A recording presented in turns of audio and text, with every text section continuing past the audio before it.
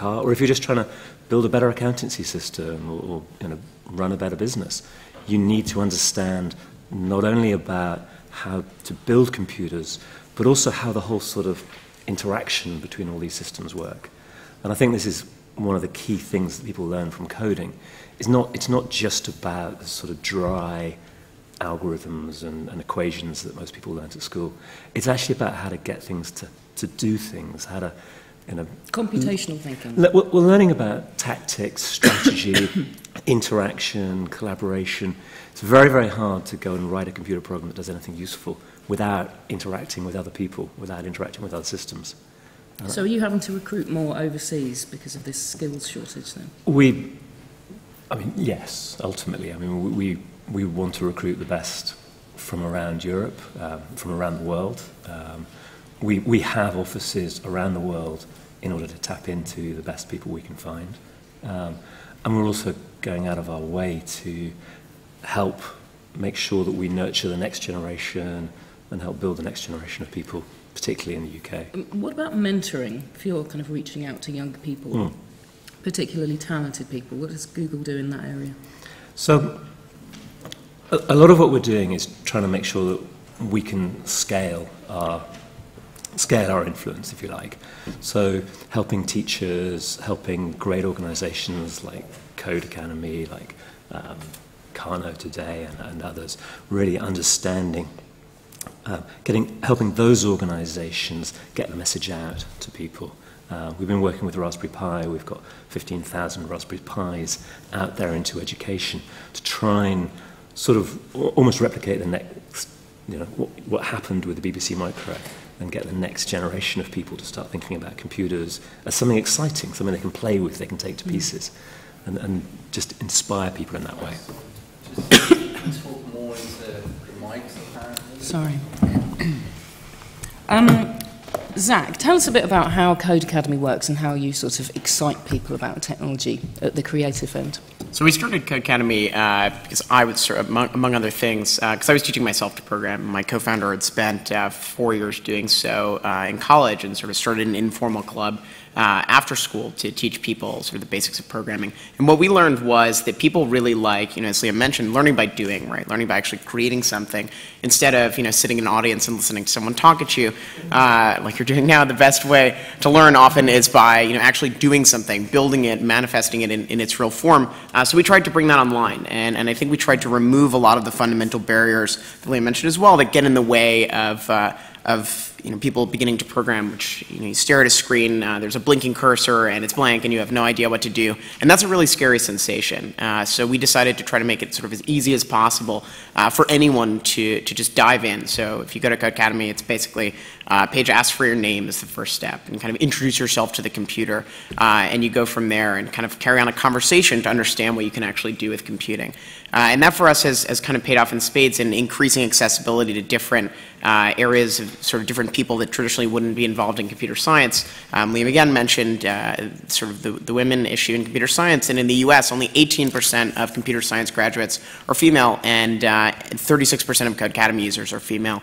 I think because we make things sort of more accessible, open, and not, it's kind of a closed classroom environment where you look at a classroom and it's sort of one group of people doing something that's traditionally sort of looked at as super difficult and nerdy and not accessible. And hopefully by including coding in the curriculum as a mandatory thing for everyone in the UK, we'll see that change a lot, because we'll see everyone. Kickstarter project. You want to say, sorry to like freelance.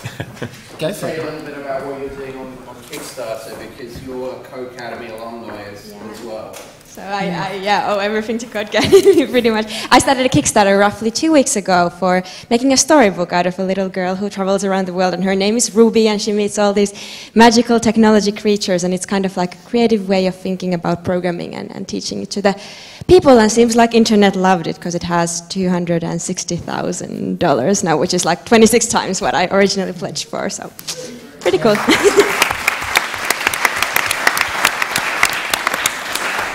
So I was going to ask, what is the challenge here in kind of winning parents over? And Linda's beautiful book is a really good example of that. But how, I don't know how much work you've done with parents and trying to explain how important code is and sort of what the potential is, but how do you explain it to the lay person? I think we explain it in a couple different ways. There's two immediate value propositions for parents, I think. There's the it teaches you a better way to think kind of argument, which is, as Mike mentioned, there are different ways that learning sort of algorithms kind of change the way you think, change your problem solving and sort of puzzle solving ability, make you kind of a better thinker. There's actually a study that MIT did a couple years ago with the One Laptop Per Child project that showed that students that learn to program at a young age actually end up being better spellers as they get older, because of that attention to detail and a new way of thinking. So I think we oftentimes try to sell that learning programming is not just something that you do, or sort of learning algorithms, computer science, it's not something you do just to sit at a computer and program. It's also something you can do to be better kind of at every other subject that you're working on, because it changes how you think. But I think another argument that I think is valuable to parents as well is just the employability and applicability of this skill. When you look at what students are learning in a lot of classes, oftentimes it's sort of in the abstract and not immediately applicable to whatever they end up doing post-graduation. But programming specifically, with a 900,000 job shortage across Europe, there's almost immediate applicability to the job market. And so we see that that's something sort of very valuable to a lot of parents as well, as they know if their students are learning this skill, they'll have a better future.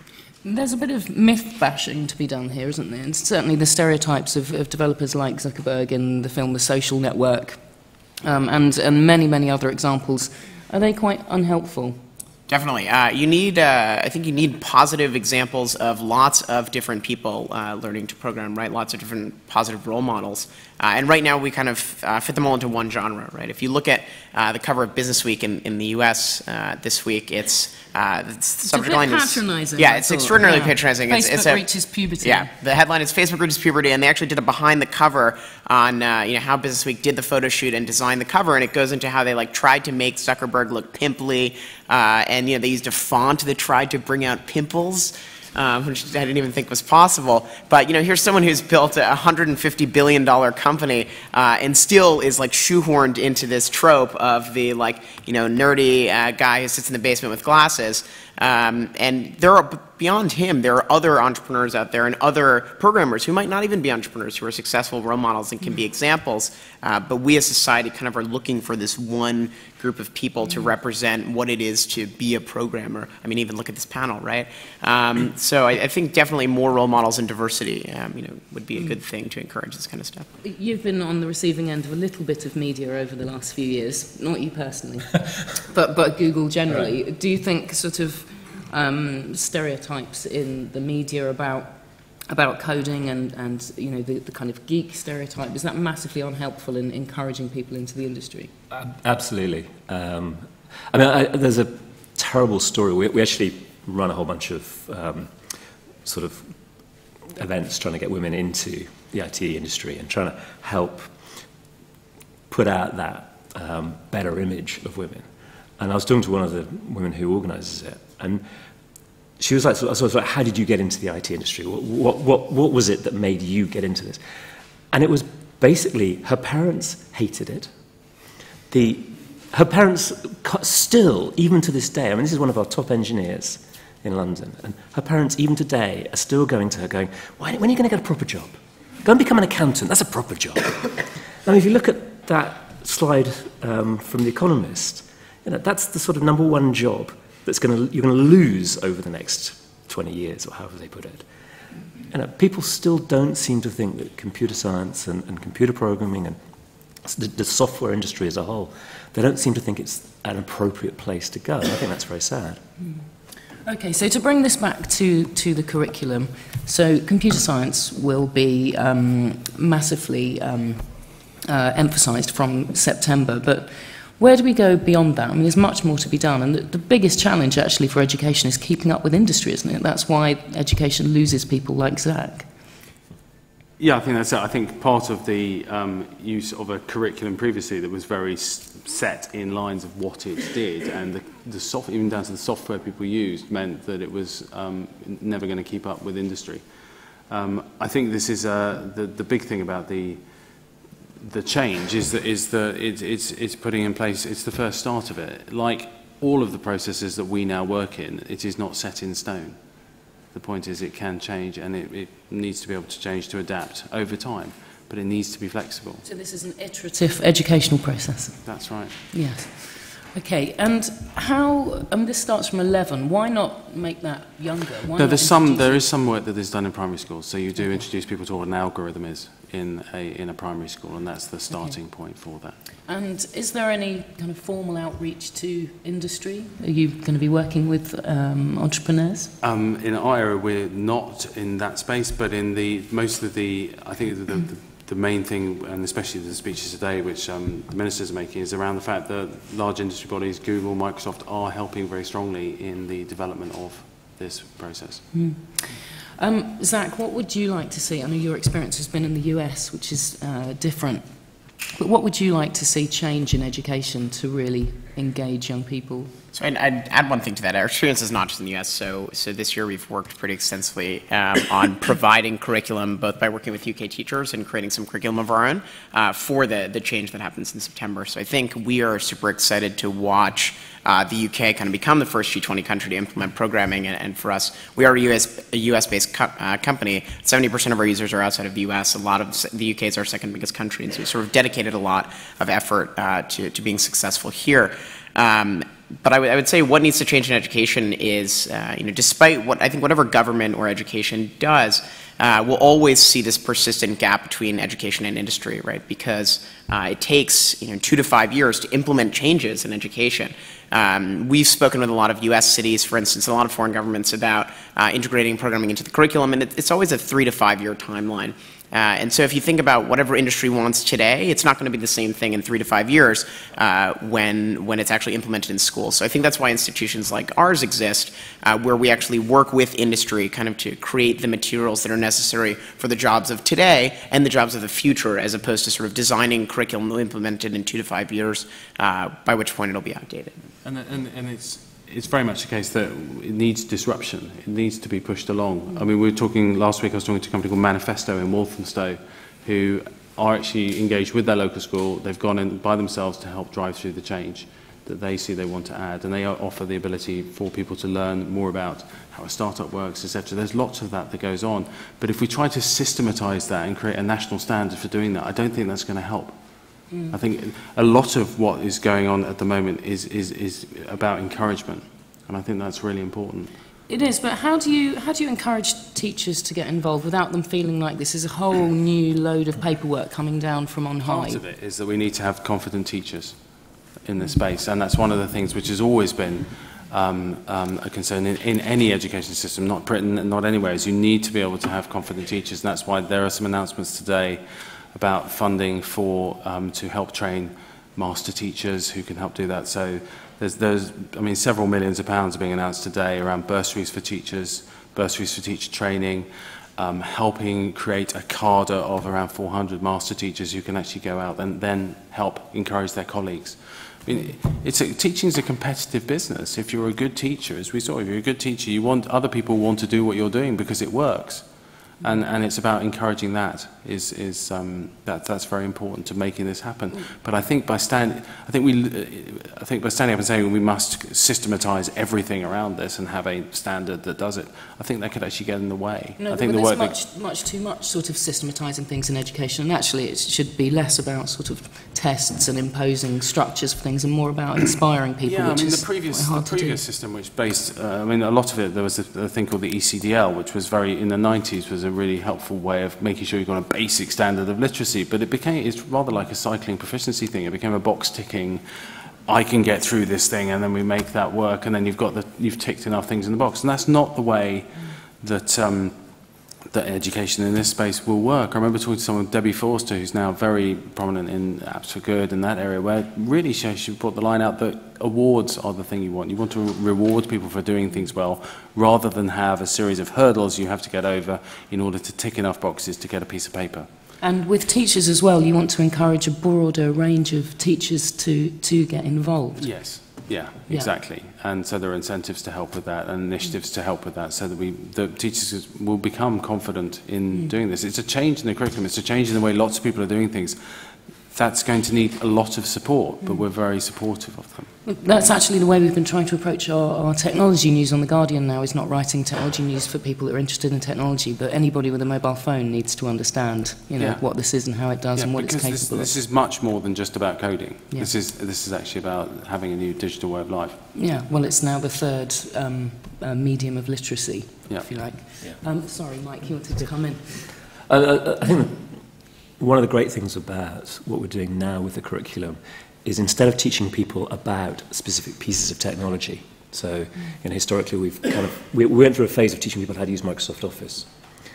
Fascinating, but by the time you go from school to actually a job, it's out of date.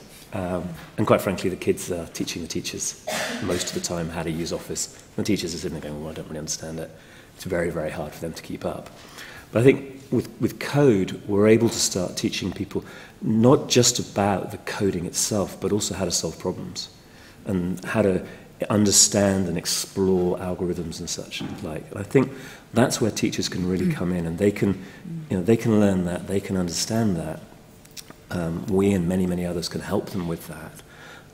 And they're actually giving then kids something which they will take forwards for the rest of their lives, rather than just the sort of thing that will get them to the next step in the curriculum. I think that's very important. We will go out to questions in a minute, but there are a lot of initiatives in this area. Young Rewired State does fantastic work with kids. There's Decoded, there's General Assembly, there's Codeacademy, there's a huge amount going on, but how do you connect all of these kind of disparate projects with, loosely the same aim? Because actually the previous panel talked about collaborating, getting people to work together. I think if a lot of these, if these projects sort of linked up, a lot more would happen. I think it's really important. There is no one answer to this. And I think one of the mantras that we live by is don't do it all yourself. You can't. You have to be, the whole point about, and in fact the whole point about the curriculum we're talking about is about collaboration and about going out and finding what's new. And I think it's important that you know where to look. But beyond that stage, we should just encourage people to actually use the many resources that are there. I really don't think we need to stand around and say there is one way of doing this, because there isn't one way of doing this. But if we set a unified target to say, 1 million children for this time next year to be able to, build their own app or whatever, that would be a positive, target, wouldn't it? It would be a lovely and positive target. As you probably notice, I'm not a minister, so I'm not going to say that we should do it. Well, not yet. But I think... Okay. Zach, you go and say that, mate. Yeah, there you go. Go on, should we get 1 million kids to code? should. Yeah, there you go. Yeah, exactly. There's your soundbite. Okay, does anyone got any questions? Excellent. Do we have a mic? It's the lady at the front.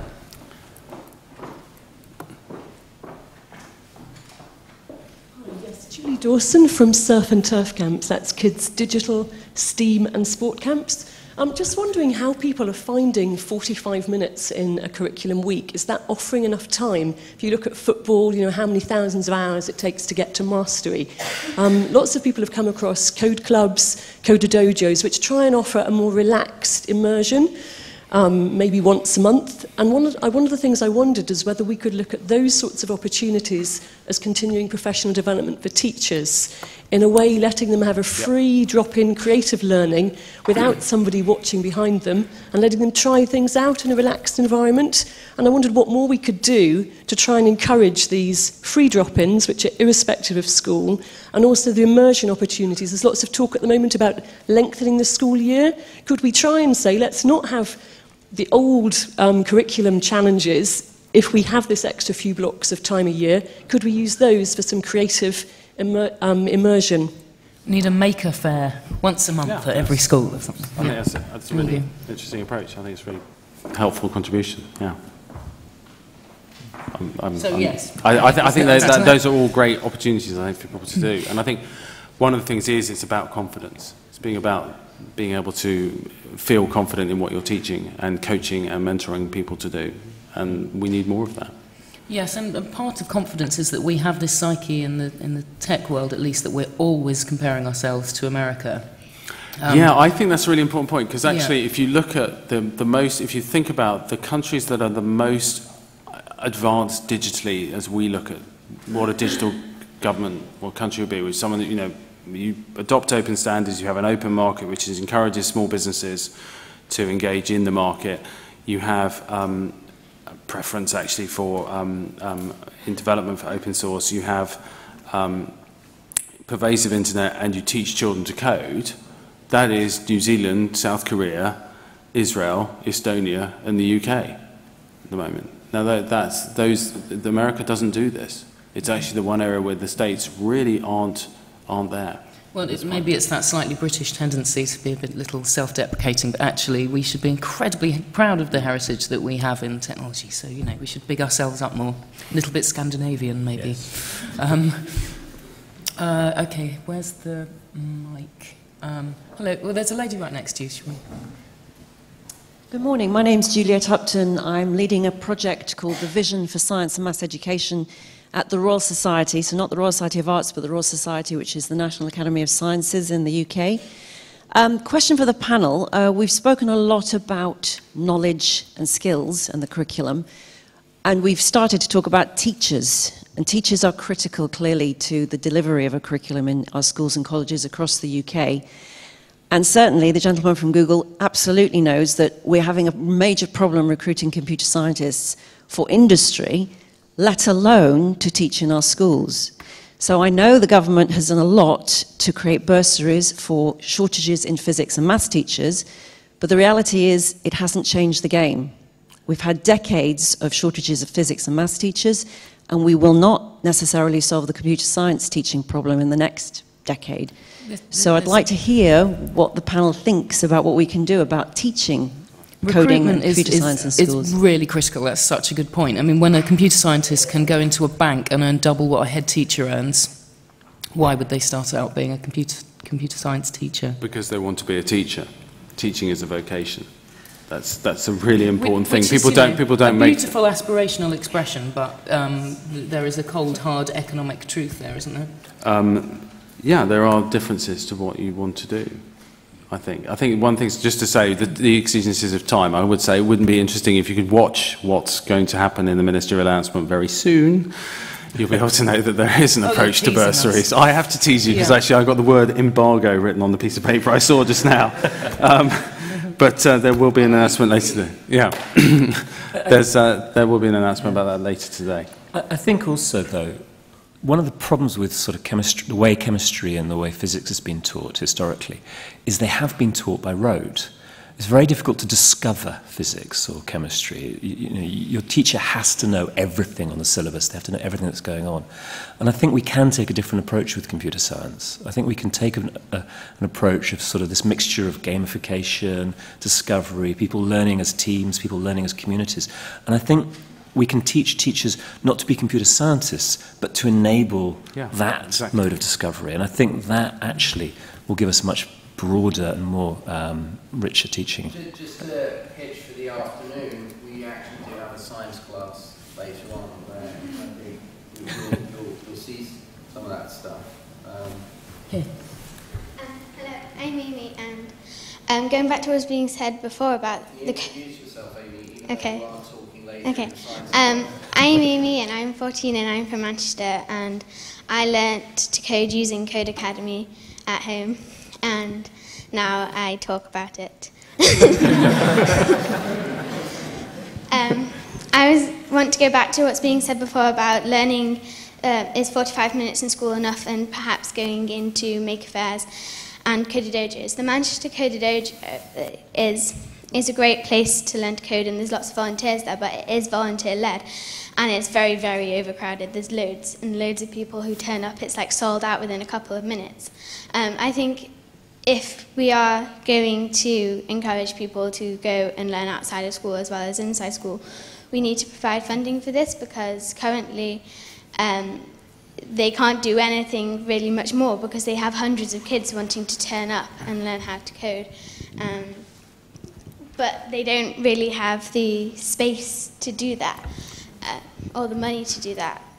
And also, going back to what you were saying about why would people want to become teachers if they could go and earn lots of money, I think that we need to encourage people perhaps to become teachers for a couple of years. Instead of having teaching being a profession forever, perhaps have it as a profession for a couple of years. So then we have inspirational teachers, and we have teachers who have been in school not so long ago, and then it's not hindering their career, it's kind of something that you go into before having your career kind of thing. Future Education Minister. Sorry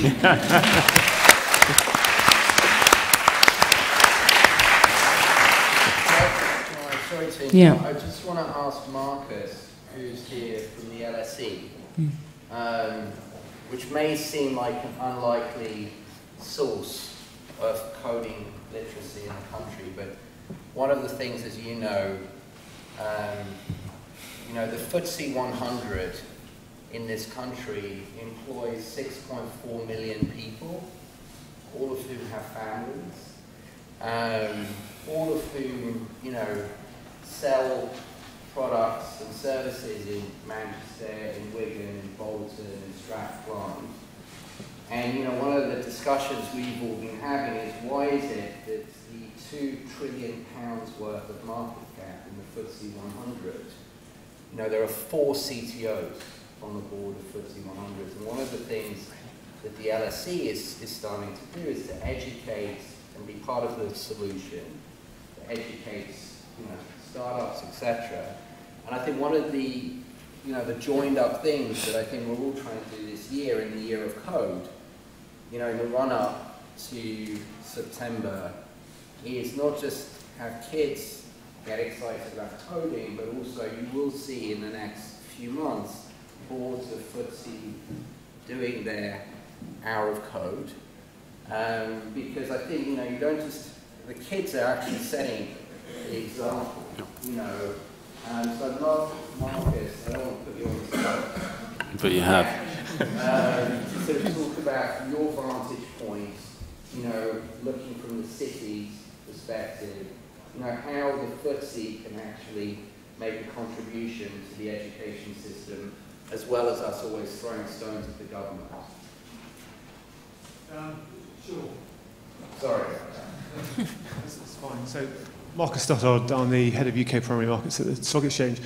I think the point is, it's not just about coding, it's about how do we put business and financial services back into the real economy, in the way that I think we've been trying to do. Things like, London Stock Exchange published a report just before Christmas, 1,000 companies to inspire Britain. I think that there's a much greater link up between business and education and the real economy. So look, there are clearly a lot of things that we can do. I think this is a great initiative. I'm actually kind of sat here partly as a parent, and that chart that you showed earlier about company, kids' involvement, I can see that for my own kids, and I think this is a great initiative. I'm sure there are ways that we can get not just the FTSE 100, because let's not always kind of single out one segment of business, but listed companies. Yeah, I know, but actually, so maybe it's, as we've seen with some of the AIM companies from a business perspective, maybe it's some of the smaller companies that we need to get to lead the way and to show some big business, make them feel a bit more guilty about some of this stuff. So let's not just pick on the largest. All right, but there's a great opportunity out there. And thanks for not picking on me. Okay, there's a chap here who's been waiting patiently. Waiting impatiently. Impatiently. Hi, my name is Ben Barton. I run a game-based learning company called Zondel. We've got about 500,000 users, 20 million questions every month on Zondel. 80% of that traffic happens in the US. Okay, and just to point to the panel, particularly the guys at the end, one of the issues is that in Los Angeles Unified District in the States, there are more tablets in that district than there are in schools, according to BESA figures, in the UK. So the last time I looked, you needed a device to be able to do any coding. If you go into any primary schools, there's one computer in the corner, there's a sock and great whiteboard there, and then there's a computer suite that the rest of them have to go to. Now, I worked out that Chromebook's 200 quid roundabout. So if we were to give a year 7 a Chromebook, that's 130 million quid. Now, I'm sure you guys on the end could come up with a deal, but this is what we need. I'm sure you could actually, there is a negotiation to be had, because unless we have the devices in the hands of kids, I won't have a business in this country. I'll have a business in the US, but I won't have it here. Okay? And all my kids, my 3 kids, will not learn how to code except on my device using Codeacademy. So I just think that something does need to be done. An excellent point. Thank you. I won't say in lieu of all that tax, but it would be nice if you made a donation of, you know, a Chromebook for every British school. Can you pledge that right now? I think I'm going to plead not being the minister on this one. He'd accept. We are, I mean, with Raspberry Pi, we've given 15,000 Raspberry Pis to schools. We've also, that's a start. It is a start. I think it's an excellent start. You know, we are working very carefully with schools to try and get kit into the hands of kids, actually build up exactly what you're suggesting. Whether giving tablets and Chromebooks to the schools is the right approach or not. Should we ask them?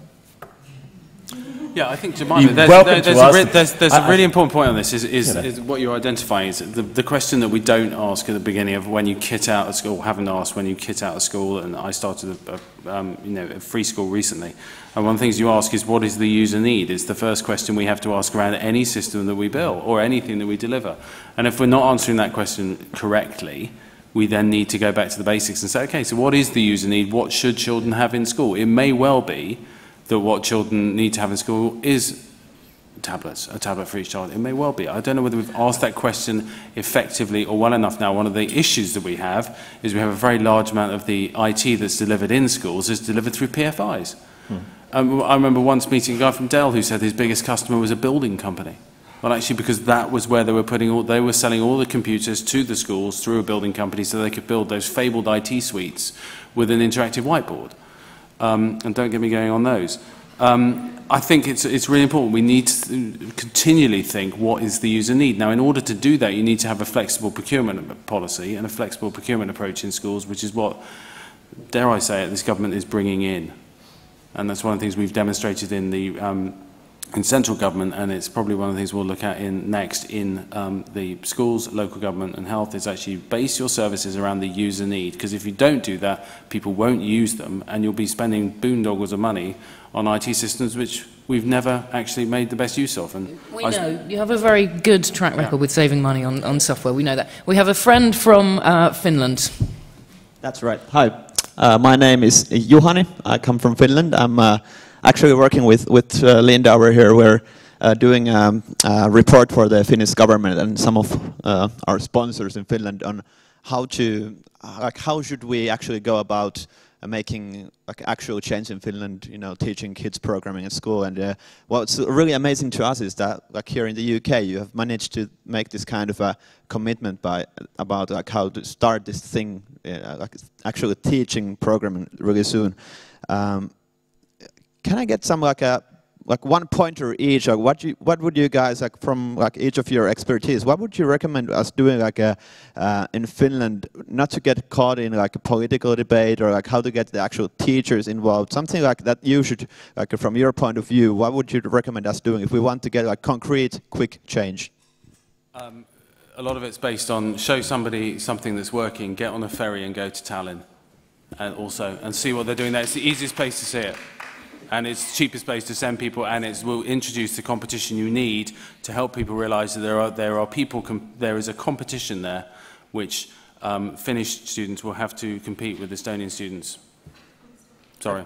I think making the commitment is the first step, right? What the government here has done is say, we're going to do this, and now, maybe we're assembling the airplane on the way, but at the same time, I think that adds the urgency to this, right? And one of the things that makes this easy is to maybe start in a way that doesn't bear as much risk, right? So start a bunch of after-school clubs across schools, maybe that are government-supported, and once those have proven to be efficient and run well, then you can actually bring what you've learned into schools after that as well.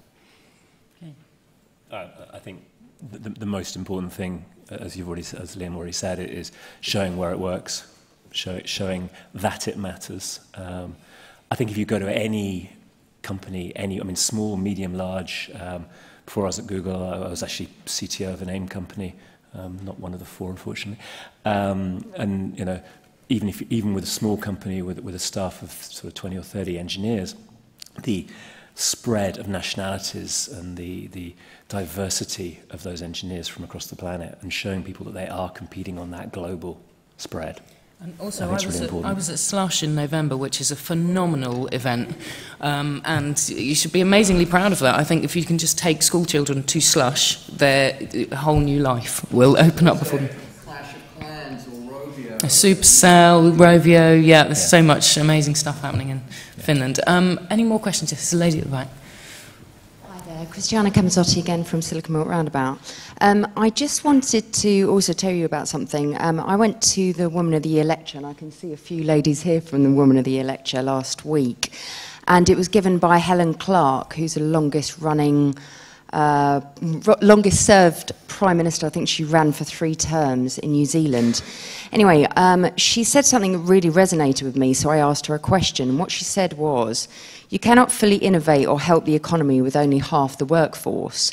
So I looked around that room, and I was actually the only woman in tech at this lecture, which was actually terrifying. And believe me, I'm not the best woman in tech. So I asked her, how do we get more women into tech? And she said the answer is education, education, education. And that's how she got women into politics, was she became the role model, and then they started earlier and earlier telling kids to get into politics. But the main thing that she said that we could start now was to actually put quotas in. So quotas for women directors in tech businesses. And we're actually going to start doing this at Silicon Milk Roundabout, our event, where we offer subsidised pitch spaces for bootstrap startups. So we're going to make sure that 50% of those go to female co-founders or CTOs. So hopefully that's a little bit inspirational, and hopefully others can follow our lead. Can I just say something on this point, because it's absolutely critical, but I think in the same way that we don't really show enough of the role models around tech, and not just engineers sitting in dark rooms, but actually there are a huge amount of women, particularly in the UK, who are involved in tech. Martha Lane Fox will be here later. Jemima is explaining tech to 60 million monthly uniques. At The Guardian. 90! And they said editorial didn't sell ads. Davinia, please. Co-founder, COO of a small company called Mind Candy that makes Moshi Monsters. Laura Wade Geary runs tech and digital at Marks and Spencer's. Nina Bhatia runs the Connected Home at British Gas. And I think the 2 people who are leading the BBC's Year of Code, 100% women on that leadership team. So I think we often don't just sort of acknowledge the fact that maybe in the same way that you were saying Brits a bit like stand back, there are actually a lot of women doing this. So you know, there can be more, but we should also recognise the women who are actually doing it. I feel uniquely qualified on this panel to talk about this. But it's an observation of mine that there are women working really hard to do things to encourage women, but they're women-only events, which doesn't really work, I think, because this is about changing attitudes and experience and the mindset of everybody. So I think it's a collaborative process. It's not to put anybody's efforts down, but I do think that's key. With the Swiss timekeeper, sorry.